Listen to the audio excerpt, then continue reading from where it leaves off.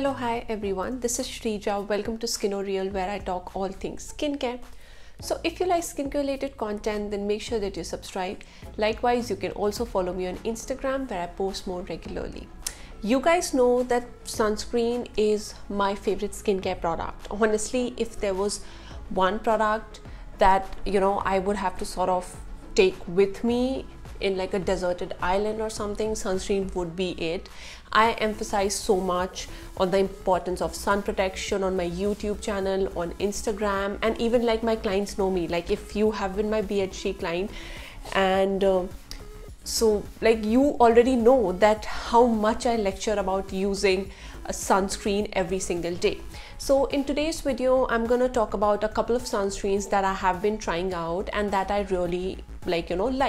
So I have tried, like, there are sunscreens from different budget options. There's a chemical sunscreen, there's a pure physical sunscreen as well.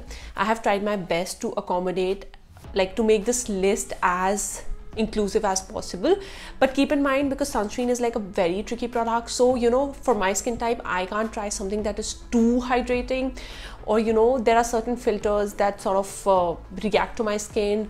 Like for me, pure zinc sunscreen is a big no, because somehow I feel very tight. So of course those limitations are there.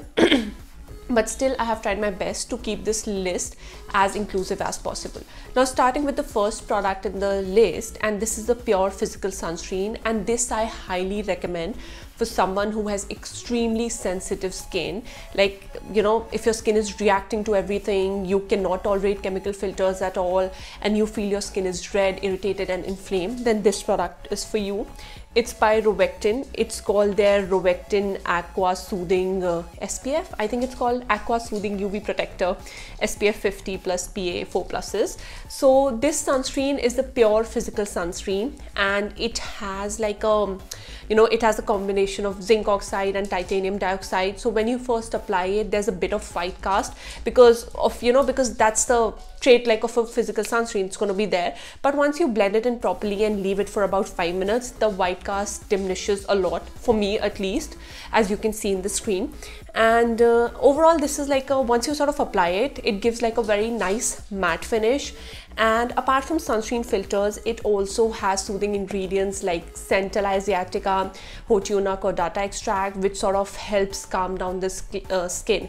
Like you guys already know, Rovectin is like one of my favorite brands, and this sunscreen is no exception. So if you have extremely sensitive and irritated skin and you are looking for a product to sort of that will give you a matte finish but won't irritate your skin, then I'm telling you, this is like a really good product. Of course, it's expensive, but if you have the budget and you want to try like a good mineral sunscreen in the Indian market, this is a really good option.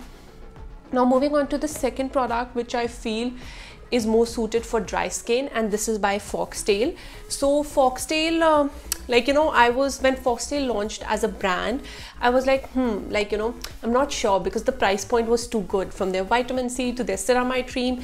But I have tried almost all their products and I am really impressed by the formulas. So this sunscreen, I would say, is more suited for dry skin. If you have oily skin, it can be a little bit too shiny for you. And now coming to the filters, there are so many sunscreen filters, and it's like a broad spectrum sunscreen. So it has octocrylene, it has octinoxate, it has Tinosorb S, it has Juvenil T150, it has Juvenil A+, I think, and there is Juvenil 2AB as well. I'm sorry, I'm just getting confused by the name, but the filters are sort of all mentioned on the screen, so for you to reconfirm. But my point is that it's like a brilliant sunscreen formulation with a lot of sunscreen filters. It's not like a physical sunscreen, so if you're allergic to, of course, chemical filters, this is not a product for you. But if you have dry skin and you sort of want like a very good broad spectrum product, this is like a really good option. It's also affordable as well. So this was the two sunscreens. Now moving on to the third sunscreen in my list, and this is by Lisen skincare. I'm not sure if you call it Lisen or Lisen, but again it's relatively like a new Indian brand. So this brand is again made in Korea. It's an Indian brand but again made in Korea. Again, it's like a hybrid sunscreen. I love the finish of this one. It gives like a very dewy finish. It's not too shiny, it's not too matte. Honestly, this is my third bottle. I'm really enjoying this particular product. And when it comes to filters, again, all of them, like it's a hybrid sunscreen. Again, all the filters are broad spectrum UV filters. This sunscreen also sits really well under your skin, and apart from that, it also has soothing ingredients like centella. So for me, of course, you know, you need to understand that most of the sunscreen filters in general, like these agents are like very greasy. So if you add, like, you need to sort of balance it out. So I always find myself liking sunscreens that also has soothing ingredients. Like, you know, I sort of tend to lean towards them. I sort of reach out to them more as compared to the sunscreens with just filters and, like, you know, with formula that is too matte. So again, this is like one of my favorite like formulas, and I have been really enjoying it. And I have been trying out other products as well from this brand, and you know, again, like I'm so impressed by new Indian brands in the market, because like they're launching such innovative and like good formulas. So this one I would say is more suitable for oily to combination skin type. Rovectin is for sensitive, and then the Foxtale was for dry. Now another brand that I really love the cleanser as well. So it's by FAI, it's their Sun Shield. This product I would say is more suitable for dry to combination skin types. Again, if you have really oily skin, you might find that this, you know, the sunscreen would be sort of too heavy for you. This one has zinc oxide, it also has green tea. So along with sort of honestly, even like, you know, with this sunscreen you can actually skip moisturizer and just go ahead with this if like you have oily skin, because it is actually like a very moisturizing formula. With this product, there's a bit of white cast on application, but once you sort of blend it in, it just fades immediately. I really like this product. Again, it's like a very affordable product as compared to, you know, other products on this list. And all of these formulas, I would say, with this, it has zinc oxide, and it also has like Suncat D, which is like a mixture of 3 other chemical filters. So Suncat D is like a pre-made formula that you get in the market that has 3. So it has used, like, again, this is a hybrid sunscreen, and I'm really impressed. Like my mom loves this one because she has dry skin. So now coming to the most affordable sunscreen on the list, and this is by Fixderma. It's their shadow cream, like SPF 50 shadow cream. So I've tried other variants from Fixderma. I really like the gel one, the SPF 30, because with the other SPF 41, there people have complained of peeling issues, and I have also experienced the same.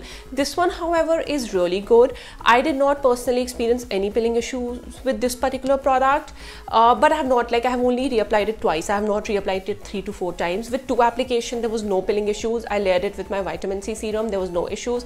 And again, this has like old generational chemical filters, and it's a broad spectrum sunscreen. It's really affordable. There is no white cast on application. It gives like a very semi matte finish, and if you're looking for like an affordable option, this is like a really good product.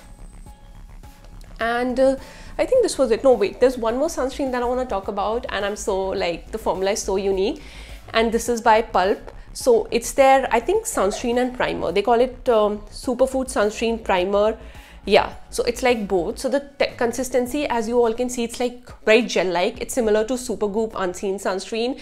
I would say it's lighter than Supergoop Unseen Sunscreen because the gel texture there is slightly thicker. However, with this, it's a bit lighter. Again, it has old generational chemical filters. It's a broad spectrum product. The makeup sits really well with this product because it also acts as a primer. This one also has sodium hyaluronate. So it's hydrating as well, but it's not too, like, I don't think, even if you have oily skin, I don't think you would face any issues because it's not too hydrating. Like, it won't make your face excessive shiny. It gives like a very nice semi-matte finish, and again, like a really good option in the Indian market if you're actually looking to try like a gel-based sunscreen. Now, when I say gel, like, I'm actually referring to clear gel and not like silicone-based sunscreen. So again, this is a good option. So yeah, these are all the new sunscreens that I have been trying out. Apart from that, I also have other videos on sunscreen recommendations, so feel free to check that out. And I keep trying new sunscreens, so I'll keep trying to, you know, sort of like compile a video whenever like I have enough sunscreens that I want to talk about. And if you find my channel helpful and you haven't subscribed yet, then please consider subscribing, and I'll see you next time. Bye.